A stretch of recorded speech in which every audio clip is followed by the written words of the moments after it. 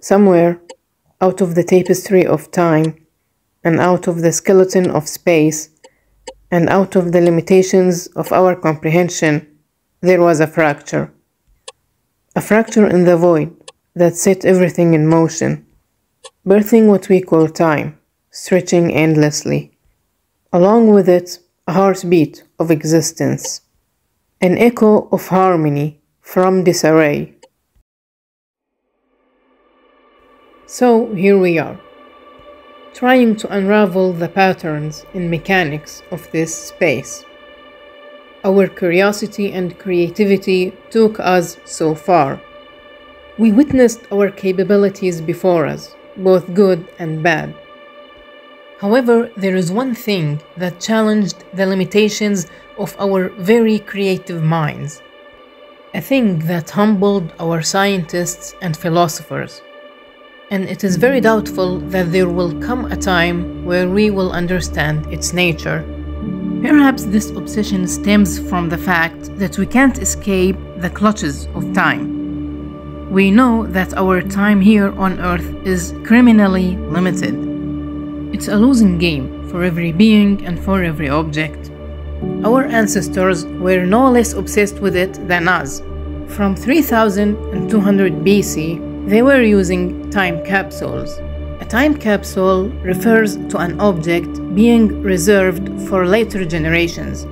It could be a tool, a script, or a painting, so that the people in the future, when they open this time capsule and take a look at the object, they will have an idea about what life was back then. And we even do it on personal level in a lot of ways. Now let's move forward a little bit. In modern time, we have modern tools. Do these tools help us understand what time is?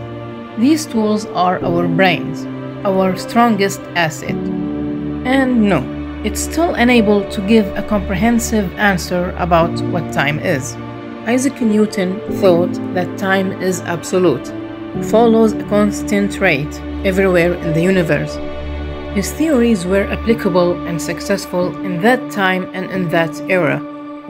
The cracks in his theory began to form in the 20th century, where it was proven that time is affected by the speed of the object and the gravitational force, which was also proven by practical evidence. In 1971, scientists put atomic cesium clocks on commercial airlines and compared it to stationary atomic clocks on Earth. After the experiment, they observed that time moved slower on the clocks that were on the planes. And that's because time dilates or stretches for moving objects. Relativity worked so well in explaining the behavior of objects in space. Or to be more precise, large-scale bodies and velocities and distances.